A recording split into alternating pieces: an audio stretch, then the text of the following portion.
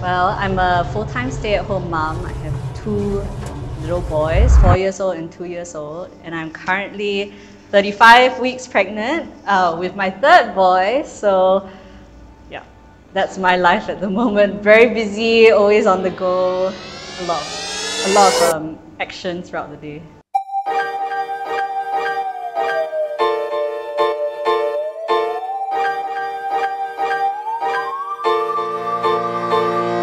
Well, I work out 3 times a week with Cam, 1 hour each session on Monday, Wednesday and Friday. I've been doing this for nearly 2 years and enjoying it very much.